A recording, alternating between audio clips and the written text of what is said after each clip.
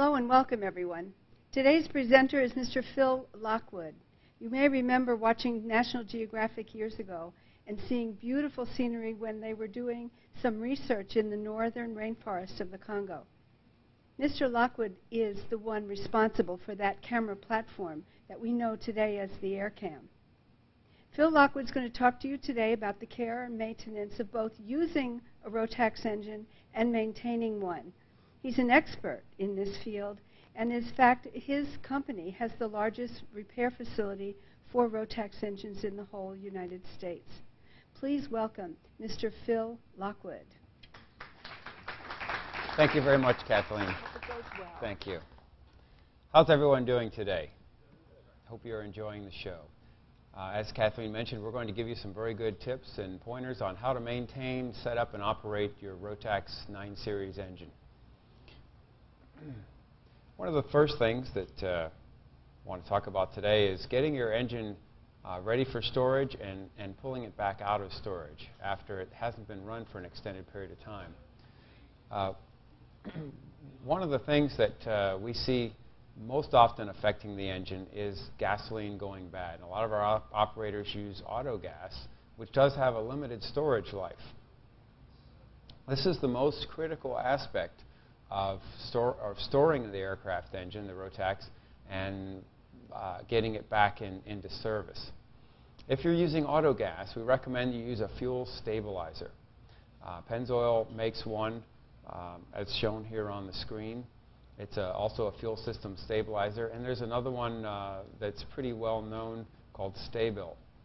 Now, these are remarkable products, and I have seen auto gas stored for up to a year without any ill effects when using one of those products. However, if you store auto gas without any stabilizer in it, it will deteriorate fairly rapidly in small quantities. If you have a large quantity, a 500-gallon tank, it might last a year. If it's only a 5-gallon tank, it might only last a few months before you start seeing deterioration. And if it's only the fuel in your carburetor bowl, that can deteriorate more rapidly, and it affects the main jet and the idle jets on the bottom of the carburetor. Now, while we're talking about auto gas, which is the preferred fuel for the Rotax engine, let's just talk about octane requirements quickly. The 912S, which is the most popular engine in the light sport market right now with about 80% market share, that requires premium 91 octane or higher auto gas. Now, the 81 horsepower 912 UL, that can run on 87 octane regular MoGas. Now, you have to realize when you're flying cross country, when you go to an airport that has MoGas, most often it's going to be 87 octane. So if you have the 100 horsepower ULS, you have to remember that you can't use that fuel. You have to use the 100 LL. That is one of the advantages of the 81 horsepower version. It is lower compression and will run on regular 87 octane gas. Now, just as I mentioned, the two-strokes, the 582, 503, 447 engines will all run on 87 octane regular MoGas. The 618 requires premium. The 914 turbo also requires 91 octane or higher auto gas. Now, if you're using auto gas, which again does work very well in these engines, they don't need the lead. They actually prefer not to have it. The only negative, really, is if you store the engine for extended periods of time and you don't use a fuel stabilizer when you're doing that. In that case, the main jet, which is shown right here, that can become fouled, and the idle jet, which is up in this tubular section, can also become fouled. And you want to make sure, well, if you have a problem starting the engine or if it runs rough when you start it, it's probably one of those two that is going to be suspect. Now, this cork gasket that you see, which seals off the float bowl from the main body of the carburetor, that must be up in this groove section of the carburetor. If it falls off and ends up on the bowl of the carburetor rim, and you try and put the carburetor bowl up onto the body without first seating it into this slot, it's going to probably not seat properly, and part of it will be hanging out inside the carburetor or on the outside, and you'll have a leak. So it's really important that you do make sure you push that gasket up into the carburetor body, into this groove, before you try and put the float bowl back in place. Now, if you use avgas, and many of our customers do, that's fine. There's nothing wrong with that. It's more expensive, and but it does store very, very well. It also has an advantage at high altitudes. It's less prone to vapor lock. And it's a good choice for your last fill-up of the season if you're going to store your airplane, because avgas is very stable and it doesn't deteriorate like autogas. A couple of things that you can do if you're going to run avgas to help the engine out. One is use a product called TCP, and that helps mitigate the negative effects of the tetraethyl lead. It helps turn it into a powder, and it goes right out through the exhaust. The other thing you can do is run higher power settings. Some light sport aircraft can operate at very low power settings, and those lower power settings combined with 100 LL, if you don't use the TCP, will eventually cause valve sticking. Now, they're not going to cause the engine to quit. I mean, they're not going to put you down in a field somewhere, but over time, if you use that combination we like you to avoid, low power settings and consistent use of 100 LL, you'll end up sticking valves after about 400 hours. You might see a little bit of a miss now and then, and we'll have to clean the valve. So easy to avoid. Either use autogas or high power settings and or TCP. Now, if you use a blend, autogas sometimes and avgas other times, that also helps to mitigate the effects of the avgas. As you can see up there, we don't recommend the use of TCP with the 914 turbo, because the way it takes the lead and turns it into that powder and shoots it out the exhaust, it tends to build up on the turbine blades of the turbine. It can throw the turbine out of balance, and that can ruin the turbocharger. So although we haven't seen problems with people using it on 914 Rotaxes, TCP, the company that makes it, says it can be a problem. Now, this is a picture of the 912 carburetor, the Bing 64. A couple of features that you should be aware of. One is that the throttle lever is sprung to full throttle, and that means that if you are going to start the engine before it's hooked up, you have to be aware of that. You don't want to do that because it's at full throttle, so you need to hook up the throttle linkage and pull it back to idle. Now, this engine will start at full power and go right to full power, and if you don't have a prop on it, we've had a number of customers do that. They couldn't wait to get their baby going, had it in the airplane, didn't have the throttle linkage hooked up, and decided they were going to start up the engine without the prop on it and then maybe just rev it up a little by moving the throttle levers. They didn't realize it was already at full throttle, and it goes from 0 RPM to kablooey in about 1 second. So you don't want to do that. The other thing is, be aware that if you mistakenly start the engine at full power on the line, it will rev up to full power immediately. It's quite remarkable. It takes the power right away. And last year we had a customer start a 912 by accident in the display area, and they had the throttle lever pushed all the way into the panel to make it easy for customers to get in and out of the airplane. And someone had turned the mags on, and they didn't realize it, and somebody was getting in the plane. They bumped the starter, and the engine started up, and it went to full power, ripped the tie downs out of the ground, and attacked a Toyota pickup truck. Went like 100 feet in just a couple seconds. Luckily, nobody got hurt, but just be aware that if you start at high power, it's going to go right away. Then the lead-in bullet up here, the vent line on the 912 carburetor must be vented to the same air pressure that is going into the carburetor that it's breathing. And this can be a problem because some customers decide to take this vent line, which is pictured right here, and extend it down to the belly of the airplane. Okay? Because they feel, well, if any fuel should come out the vent line, they want it to come down on the belly and not into the engine compartment. It's a good idea, but it's not a good idea, because then once you get into flight, the high velocity of air on the belly of the airplane is going to present a different pressure than what is going into the carburetor. You're going to have a poor differential between the float chamber and the venturi, and your engine is not going to run properly. So you don't want to do that. The other thing is, because we said if you have if you had an air box, you have to make sure that you then attach that vent line to the air box again, so that the pressure going into the carburetor is the same as is seen in the float chamber.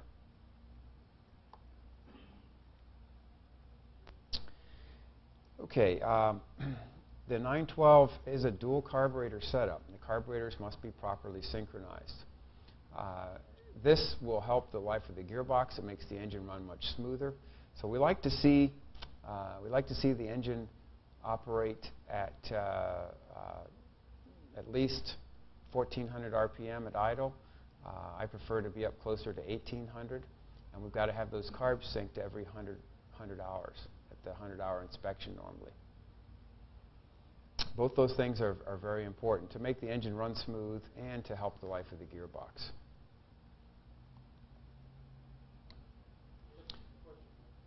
If you could save your questions to the end, sir, try and hold that question. I'm going to give you time right at the end to do that. This is what the carb synchronizing gauge looks like. And what we do is we buy these manifold pressure gauges, vacuum gauges, about 50 to 100 at a time. We set them up in match sets and make up these carb sync kits so that you have two gauges that read identical. And you hook them up to each of the manifolds, and that gives you your vacuum on each side. You mechanically adjust the throttle linkage at idle until both carburetors are pulling exactly the same amount of vacuum. It's a fairly simple process once you understand how to do it. I did write an article for EAA Sport Pilot magazine on how to do that, and we also have some schools now at Aerotechnical Institute where we teach how to do the carb synchronization process. Again, Sport Pilot magazine has a lot of good information about these engines and about other light sport maintenance tips. And I've probably written a dozen or so articles for them on various aspects of maintaining or setting up the Rotax engines. The carburetors are mounted to the engine via a rubber socket to isolate it from heat and vibration. On the older 912 engines, it's critical that you get the gap on the mounting clamp perfect, and they require 7 millimeter gap. And if you see where the arrow is right there, that 7 millimeter is difficult to achieve if you don't use a measuring device. Here I have a 7 millimeter Allen wrench pictured, which is an easy way of determining you have the correct gap. You simply tighten up the clamp until it touches on both sides of the Allen wrench. Now, if you over-tighten the older sockets, they will tend to crack along the edge of the clamp and tear. If you tighten them even beyond that, then they tend to shoot the carburetor out like a torpedo. Obviously, it's something that you want to avoid. And the reason we make such a big deal out of this is even someone who's fairly mechanically apt will tend to over-tighten that carburetor clamp if they don't realize that it has to be at 7 millimeter. Now, a couple of years ago, Rotax redesigned the carburetor socket with a harder rubber and nylon reinforcement internally. And they put a spacer on there so that you couldn't over-tighten the clamp. Because the newer sockets are a little bit thicker and they're using the same clamp, they now go to 8 millimeter. So if you see that little silver spacer, then you know you have the newer style carb socket. Those carb sockets really are a big improvement, and they're made just for this engine. Most of our customers use the K&N air filters, which are recommended by Rotax. They work very well. They do need to be serviced every 100 hours or once a year, whichever comes first.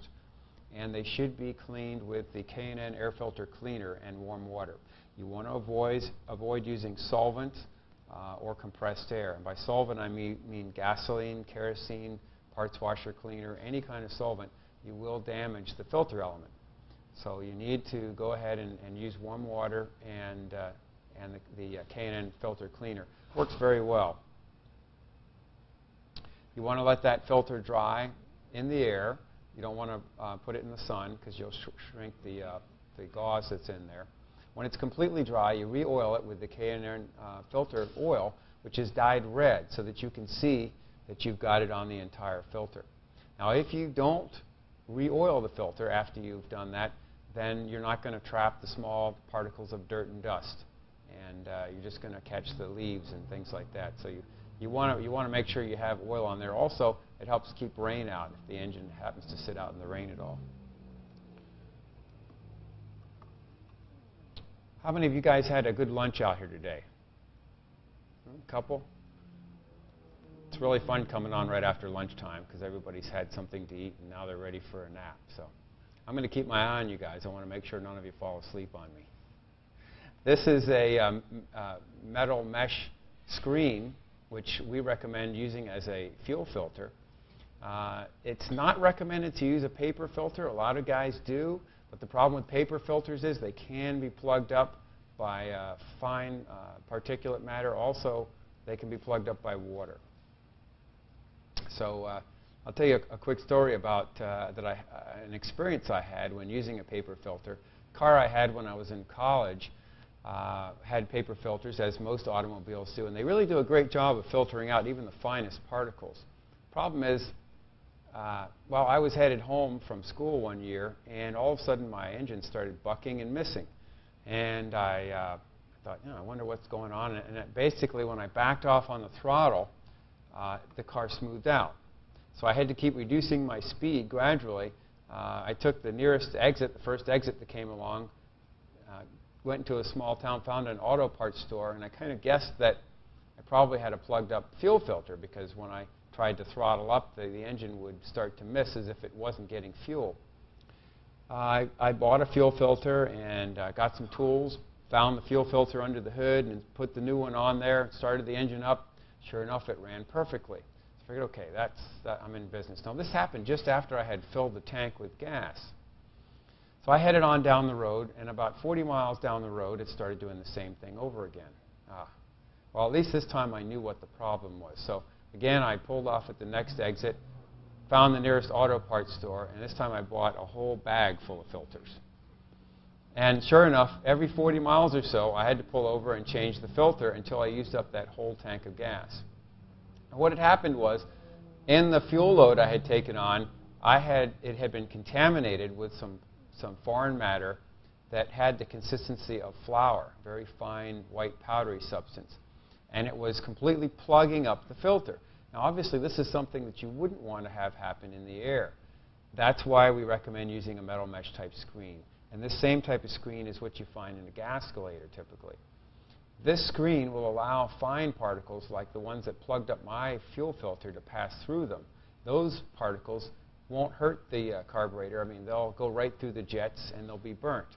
Anything that is large enough to plug up the jets in the carburetor, they'll stop. But they're very difficult to plug completely.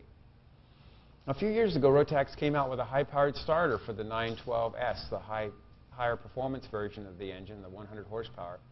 It's golden color. The older ones were painted black on the outside. So you can tell if you have one of the high-powered starters by its color. They're a bit longer, and in some applications they don't fit because they get too close to the firewall. You can shorten it to within 1/4 inch of the old black starter by cutting off the 2 lobes pictured here in my hand that are used for another application and aren't needed on the 912S. We get a lot of questions about oil. What type of oil should I be using in my Rotax? And really, the best oil to use is a modern 4-stroke motorcycle oil. The reason for that is that 4-stroke motorcycle oils use modern automotive technology, and this engine is based on modern automotive technology. So we want to use an automotive type oil, not an aviation fuel. Or aviation oil. Do not use aviation oil. But we really would like to have the extra gear additive that motorcycle engine oils have, because like motorcycles, we use our engine oil to lubricate our gearbox. And that's why we like that motorcycle type oil. Pictured here is the Pennzoil 4-stroke motorcycle oil, which is one of the ones we've had good results with. It comes in a 20W50 and a 10W40. Above freezing, 32 degrees Fahrenheit or 0 Celsius, you can use the 20W50. When you get down below freezing, then you want to switch to a 10W40 weight. Rotax prefers the higher weights because, again, it helps the gearbox. Now, a lot of the reason that automobiles today are using the smaller or the lower weights, the 5W30 oils that you see, is to achieve greater fuel economy. Doesn't necessarily mean it's going to make your engine last longer. So that's part of the reason we want to use the heavier weights in our engine. Our engines are running under high load at close to full throttle for extended periods of time. Automobile engines have a much different life. They tend to run at very, very low power settings. And if you open up the throttle on your car engine, it's usually only for a very short time. If you were to leave it wide open for long, you'd probably be in an accident or have a ticket. So it's really a different application. Now, there are some very good synthetic oils on the market. Mobil 1 is one of them. And Mobil 1 will give you extended oil change intervals. We have a picture of Mobil 1 MX4T. This is the 1040 version. We prefer the 2050 V-twin oil now that we've found out that it does have the gear additive in it for, again, temperatures above freezing. Now, one of the things that you have to really understand is Mobil 1 does not work well with avgas. Okay? Mobil had an aviation oil many years ago, and they ended up pulling it off the market for that reason. For customers that use autogas more than 70% of the time, they can go ahead and use the Mobil 1. And if you use unleaded autogas all of the time, you can take advantage of 100-hour or annual oil change intervals. And it works very, very well. However, if you're going to use avgas, then you need to go to a semi-synthetic or a mineral-based oil like the Pennzoil you saw in the previous slide.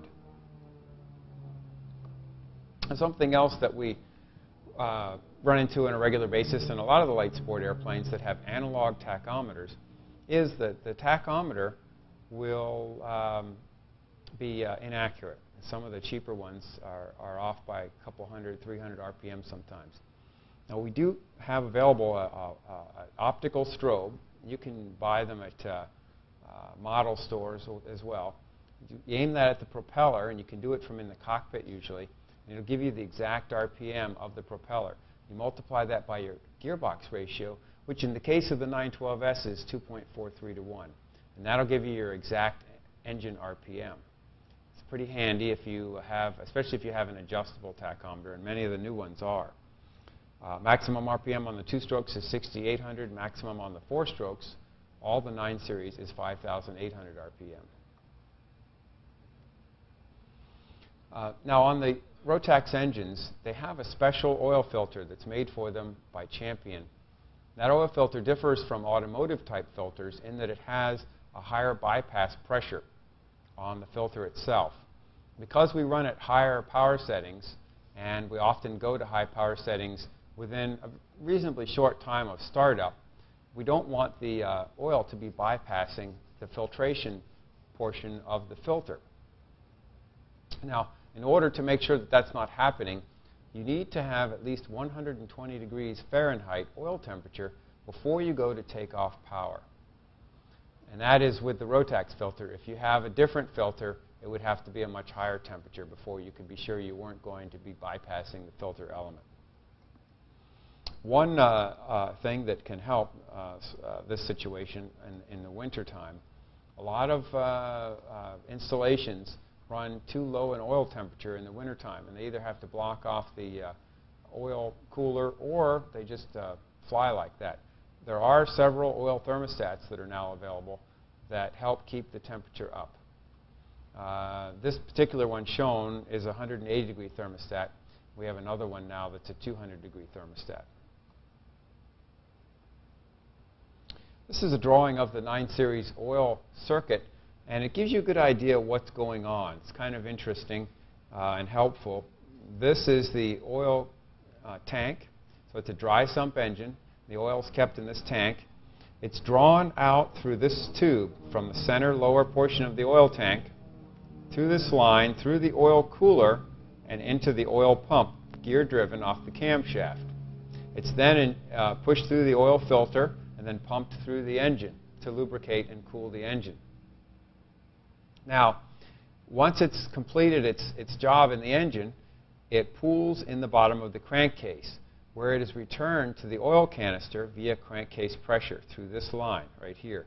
So basically, coming back, you have burps of air, which is the pressure that's created by the little bit of blow-by you get on your rings while the engine's running, and the oil as it returns to the canister. It comes in at an angle, swirls around the outer portion of the canister, and then any debris, which there shouldn't be any, but if you have a problem, would settle into the bottom of the engine, and there's actually a plate that separates that from the draw portion.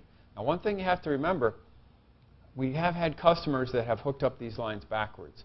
You want to be sure when you hook up your oil lines that you get them hooked up correctly. Obviously, if you hook up the suction side to the return line, it has a short piece up here, and you're probably going to just draw air. Okay? And obviously, that's a bad thing. Now, the other thing we see quite often, because it's a dry sump engine, the manufacturer or the installer, if it's a home built, often has a choice of the height that he mounts the oil tank relative to the oil pump.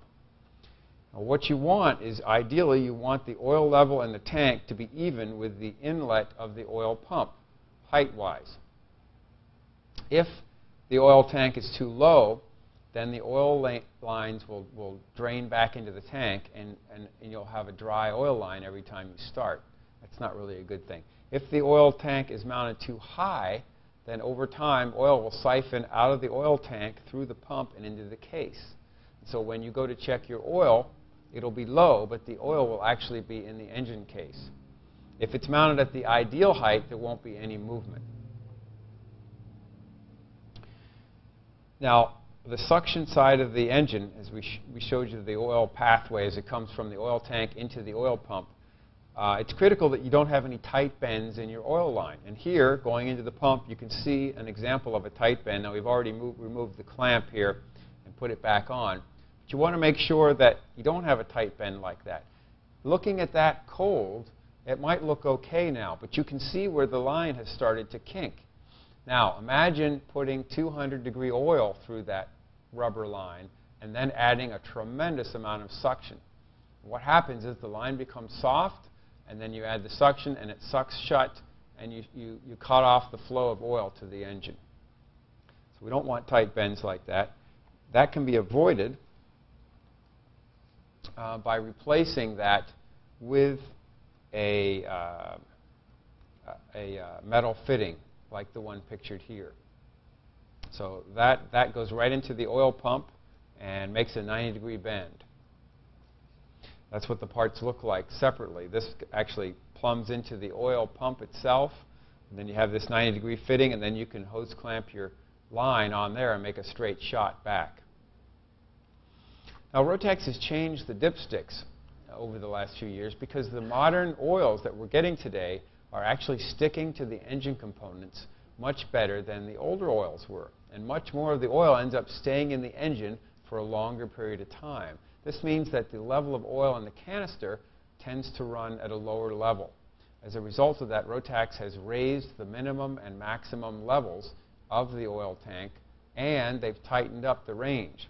So you can see this was the old dipstick, and the flat section was an acceptable oil range. The old dipsticks had a rounded top to the handle. The newer dipsticks have a squared off handle, and that's how you can tell you have the newer style. It has a narrower range, and it's much higher. You can see now that the minimum allowable range is close to where the maximum used to be. Now, we like to see tachometers installed that have the color arcs. They help the pilot to see exactly what's going on with the engine RPM and whether he's in the right place where he should be. You can see on this one we have a red arc down below 1400 RPM. We don't want you to run below 1400 RPM once the engine's started. We have a yellow area from 1400 to 1800, which is an area that the engine can run in, but it's not real happy there. You're actually putting some wear load on the gearbox. Once you get up above 1800, the gearbox smooths out, and it's very, very happy. From there all the way up to 5,500 RPM, where you can run continuously, even at wide open throttle position, as long as you don't exceed any of the maximum temperatures. And you have a 5-minute allowable time from 5,500 to the 5,800 red line, and that is takeoff power.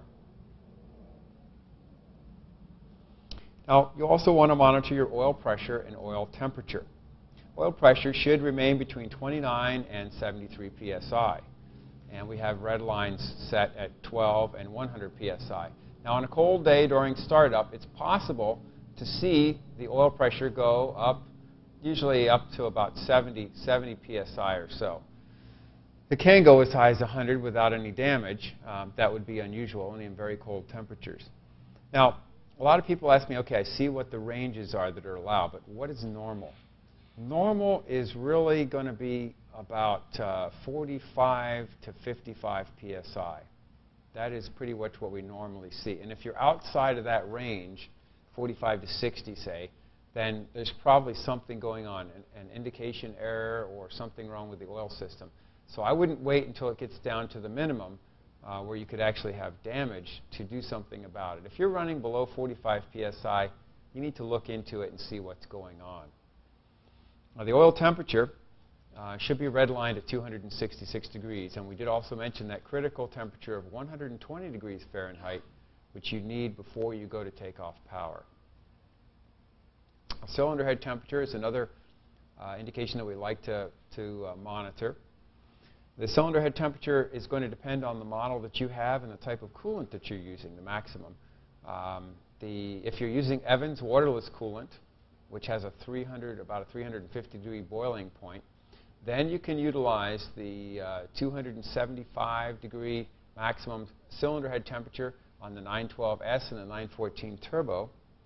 If you're using the 912 UL 81 horsepower version, then it has a 300 degree maximum cylinder head temperature. Now, the 275 degree red line is based on the temperature where if you exceed that temperature, you could have detonation in the turbo and the 100 horsepower 912. But if you're not using the Evans, if you're using a regular water mixed coolant, then we worry about you boiling the coolant. So instead of worrying about detonation, we're worried about boiling the coolant, and then we have to drop it back to about 248.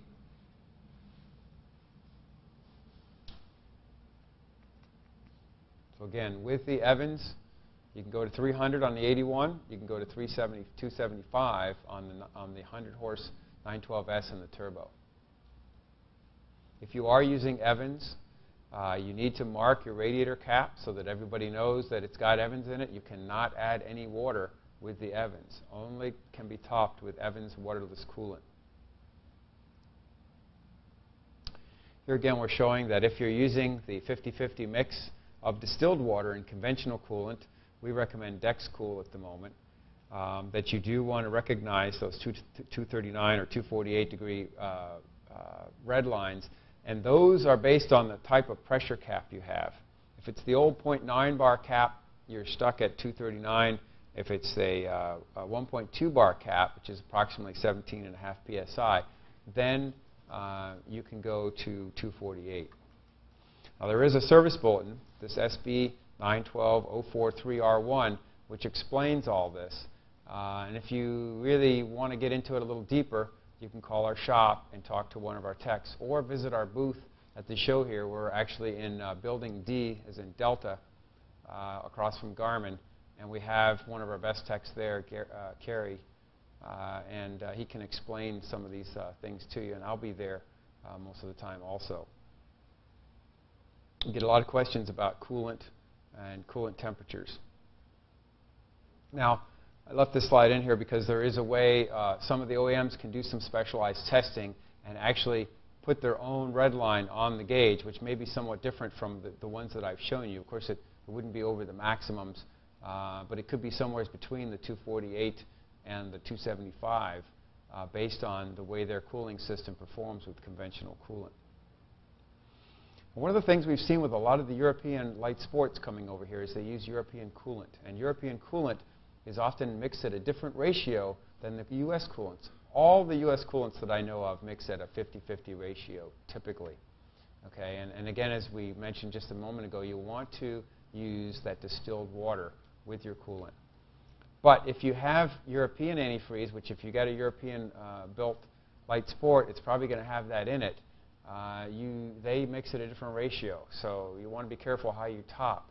I recommend that you go 200 hours, like Rotax says, dump it out, and put Dexcool in 50-50, or the Evans, depending on what they recommend, what the manufacturer of your aircraft recommends, and then you know what you've got from that point on. But be careful if you see something like this on your firewall, 80% antifreeze, 20% water. That's not going to work unless you have their coolant, which is hard to get here. This is a magneto housing, which also has the water pump in it. And you can see where the water pump housing is all corroded and pitted right in this area. And that is because this particular customer was using tap water in his engine instead of distilled water with the antifreeze. And the tap water often contains minerals and things like chlorine, which are corrosive, especially to aluminum. The TBO has been raised on these engines recently. The 912UL, 15 years or 1,500 hours. The 912ULS, 12 years or 1,500 hours. The 914 Turbo is at 12 years or 1,200 hours. And of course, all the two-strokes are still at 5 years or 300 hours. The engines are making these times very, very easily. They are realistic, if anything, conservative. And they've been bumping them up a couple hundred hours at a time every few years as they gain more experience. One thing I would mention here on this 912S, 12 years or 1,500 hours, that is, it can do that at 5,500 RPM. I mean, it'll run 5,500 RPM max continuous for 1,500 hours. We've seen that a number of times. If you're setting up your idle properly and running the carbs synchronized, you will have to do some gearbox maintenance, and you will have to do some carburetor maintenance, as is outlined in the maintenance manual during that time. But the main components of the engine will easily do that time. We do strongly recommend that you maintain good logbooks and keep track of your hours. Some of the light sports we're seeing have the hour meters tied into the master switch. We think this is a bad idea because it's easy to leave the master switch on, and you often will have the master switch on while you're working on your avionics, and so you're actually tagging time onto the engine that isn't really taking place. We like to see the hour meter come on when the engine is running only. And this can be accomplished in a number of ways. One of them is by putting an oil pressure switch into the engine so that the hour meter comes on when the engine gets oil pressure. There's another UMA tach, which I showed you earlier. We had a picture of it up on the screen. That tachometer has a fourth wire coming out of it. And that wire can be used to feed the hour meter with power so that when the tachometer sees more than 500 RPM, the hour meter runs. It's a pretty slick setup. The engine does have a cylinder temperature maximum that most people aren't aware of. It only needs to be checked during initial testing on a new installation. So if any of you are building a home built and you're doing your own installation, you do need to check the cylinder head temperature initially on the number 2 cylinder until you're sure that it's staying below 375 degrees Fahrenheit. Once you know that is not being exceeded on the worst case scenario, a hot day, extended climb, then you can stop monitoring it. Engines that have a tough time keeping their cylinders cool need to install a cowling like the one pictured here, which actually directs air down over the cylinders themselves. In the lower part of the picture, you can see a finger here pointing to this oil pressure switch, which has been installed into the oil pump in a fitting which is normally not used. It's only there for the 914 Turbo, where it feeds the turbocharger with oil. So on the 914, you can't use this setup, but on the 912 and 912S, you can.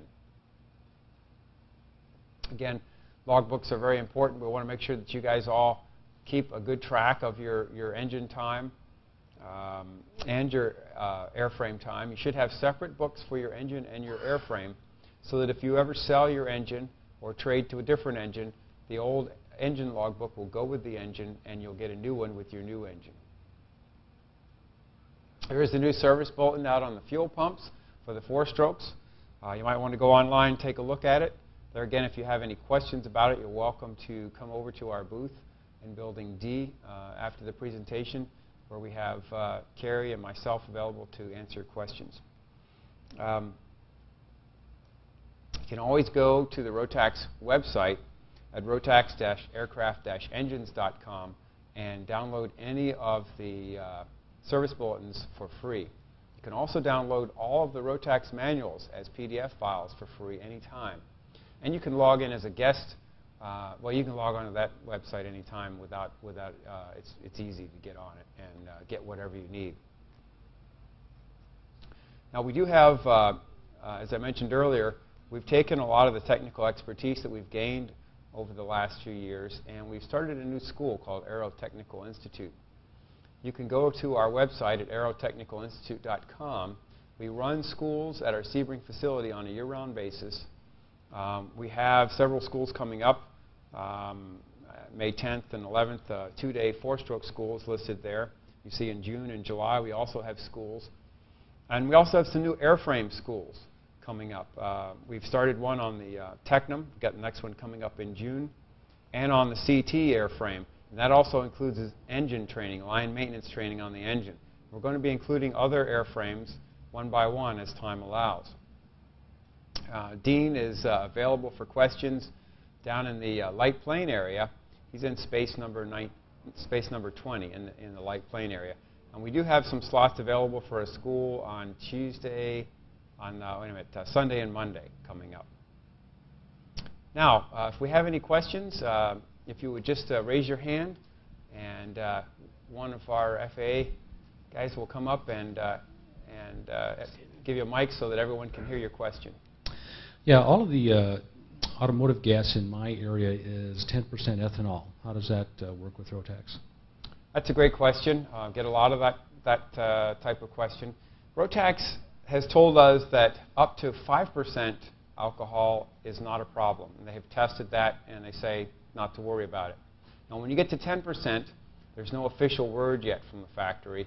However, we have a number of customers that have been operating on up to 10%, which is becoming more and more prevalent, and we haven't seen any problems. Our biggest concern, the engine doesn't seem to really care. It's the fuel system, the fuel tanks, the fuel lines that we really worry about, especially composite fuel tanks. Alcohol will tend to attack certain composite fuel tanks. So that's our biggest worry. Number 2 concern is vapor lock. If you have a tractor airplane where you have a tightly enclosed cowling, a lot of heat can build up in there. And if your fuel lines aren't fire sleeved, and if they don't have a bleed back for air, which can be set up on a Rotax, you can have a small orifice after the fuel pump, just before the carburetors, that allows excess fuel pressure to bleed back to the fuel tanks. And at the same time, any air that accumulates can be bled back. Then you need to be more concerned about how much alcohol you have. I think the best thing is everybody keeps talking to one another. We keep looking for problems and trying to find out if anybody's having trouble. As of right now, I get a lot of questions. I see a lot of concern, but I don't see any real problems. I certainly would not use anything more than 10% though. Okay. Any other questions? Sir, right here.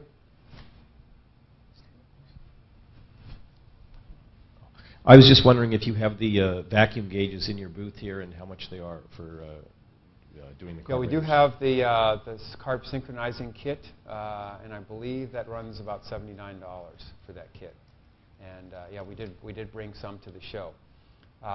If you have a question, when the representative comes up to you, let him hang on to the mic. We just want to make sure that you're not going to grab that mic and go crazy. So next question. Yes, I've heard the problem where certain planes, that 1800 RPM, the airplane has a tendency to float down the runway and you use the brakes. Can you get feedback on that? Sure, sure. You do have a 2.43 to 1 reduction ratio. So, you know, even at 1800, your actual prop RPM is still quite low. But some of the airplanes, particularly with the large 3-blade props, develop quite a bit of static thrust. And if they're very efficient, 1800 RPM will still make the airplane want to taxi along a little bit. You know, the ideal RPM for your combination of propeller and engine is going to depend on the mass inertia of the propeller. Some of the very lightweight 2-blade props, like the new form that some of the CTs have, that really idles very smooth at 1400 RPM. Okay? As you get into some of the heavier 2 blades or the lighter 3 blades, you start working your way up 1600 RPM. And you can hear the gearbox start to rattle as the torsional vibration damper starts to really work hard. And like on a new form on a CT, for example, right around 1550, 1600, I can hear it smooth out and stop working. You know, that's okay. You can let it do that if you want, but your gearbox will wear more, and you'll end up having to replace parts sooner if you do a lot of idling too low. What I recommend is if you have an airplane and a propeller combination, and to finish answering the question there, almost all the propellers, even the heaviest of the 3 blades that are allowable on that engine, are smooth at 1800 RPM. So, you know, you can often set up with a compromise RPM of around 1600, and some airplanes will set up down closer to 1500, 1400 if they have to, and we tell the customer, you know, jack it up whenever you're standing still or taxiing and you can stand it. No, when you're standing still, the brakes aren't wearing. Okay, so you can bring it up and smooth it out a little bit. Surely when you first start the engine, no matter what you have, you want to bring it up to 2000 RPM or so for the first minute until it smooths out. Does that answer your question? Okay. In relation to what you showed up there is the warranty period and the amount of hours. That's for a certified engine on a certified plane, right? Well, that's not the warranty period. That's the TBO. The warranty period has actually just been raised to 18 months, a year and a half, or 100 hours, whichever comes first on the on certified engines. Okay. And that's on new engines now. It used to be 6 months, and Rotax was fairly liberal about their what they call goodwill warranty. They've always been pretty good about covering things that look like perhaps there was a factory problem or could have been. But now they've decided to go ahead and say, okay, let's just make it a year and a half, 100 hours for everybody. Do we have any other questions over here? Yeah, you mentioned that there's cob service that has to be done and gearbox service. There's a cob service, I think, a cleaning and disassembly and reassembly at 200 hours? Yes, sir. They recommend it at 200 hours, and a lot of that is because, and it's fairly conservative, but a lot of that is because most of our customers are using auto gas, and we see engine sitting and we see fouling of the jets. So it really helps to smooth it out if you keep everything clean. It's fairly simple, quick process. So they do recommend having the carbs checked and cleaned every 200 hours. They recommend the gearbox. Now, on the engines that have slipper clutches in them, the newer 912Ss, I like to see those serviced every 500 hours. And it's a fairly quick service. It's not a big deal. You can pull the gearbox off and ship it to us, and we turn them around in one day. And basically all we're doing is pulling it apart and replacing the spring washers, which soften over time.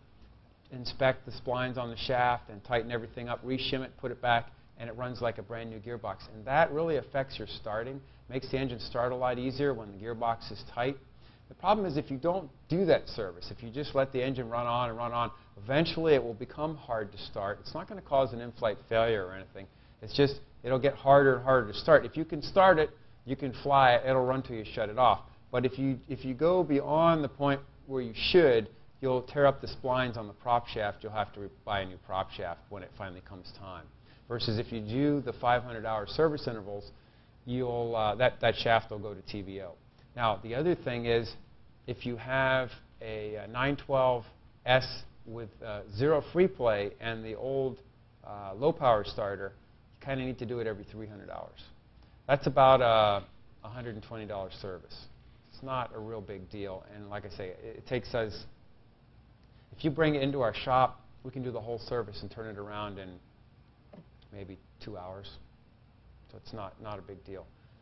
Did you have a question over there in the blue shirt, sir? Any other questions?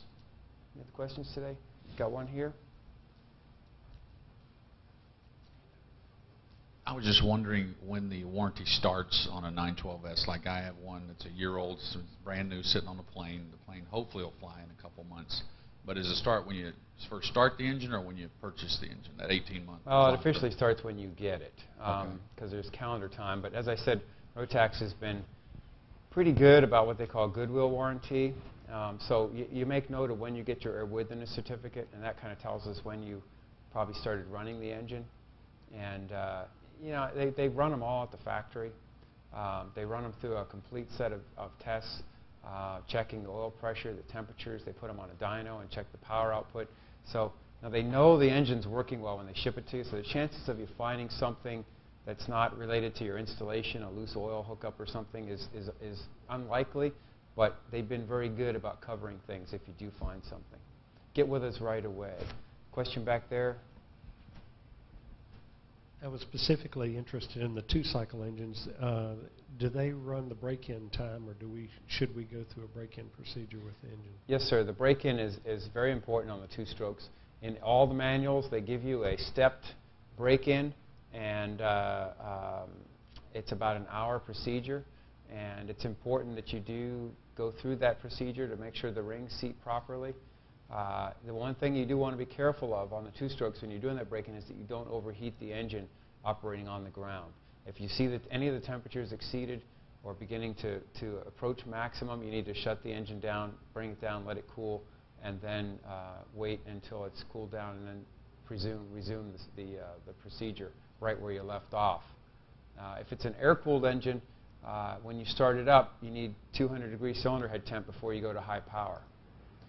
If it's a water-cooled engine, I usually give it a couple of minutes again to get some temperature in the system before I go to high power, but then you'll resume your break-in right where you left off. Any other questions? Right here again. I was just wondering, to get the accurate oil check, I remember I had an 80 horse at one time, 912. Is that a certain amount of time after you shut down to where you know you're getting an accurate oil check? Or it depends on where that level is? That's a good question, and it's a good point. I did mention earlier that we're finding the oil stays in the engine a lot longer. It sticks to the parts a lot better than it used to, which is a good thing. And they've gone ahead and raised the minimum and maximum oil levels in the oil canister. But in order to check your oil properly, you shut the engine off, let it set for about 15, 20 minutes so that the oil will all drain back down into the bottom of the case. Then pull the engine through with the propeller with the mags off until you hear a burp sound in the oil canister. And that means that now all the oil's been pushed back into the canister. You can pull the dipstick and actually check the oil level and get a realistic level check. It's exactly what you have. If you want to be really careful, and you should do that before you add oil. Okay? I mean, anytime you go flying, if you pull the dipstick and it's in the flat, you're good to go. You don't really need to know exactly how much is in there. You can go fly. But if it's below the minimum level and you're going to add oil, then I would go ahead and do that procedure before you add any more. We have a 1-hour video, which the FAA guys have been playing here from time to time in between seminars. And that really goes over a lot of this stuff. It runs just over an hour, and so if you guys are interested in that, we do have those in the booth. It goes over a lot of this critical information. Any other questions? On the Evans coolant, where you have your container normally 50-50 ratio as a glycol, Right. is the looking at that container and that bottle, is that necessary on the Evans to have it half full, or whatever it's supposed to be on Evans on your little bottle? Okay, yeah, you do want to have a recovery bottle, and you will get some expansion and contraction, not quite as much as with conventional coolant, but you'll still get some. Still, yeah, you still want to have usually about a third full on your reservoir, your overflow reservoir. Okay, well, I appreciate all of you guys coming out here today, and I hope we gave you some good information that'll help you. Again, we're in Building D, and we're happy to answer any other questions that you may not have had answered here. And I hope you enjoy the rest of the show. Thanks for coming out today.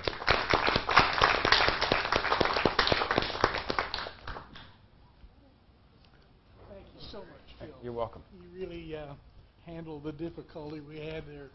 Great, I appreciate it. No problem. Thank you. Let me go get the mic off, and I'll be right back out.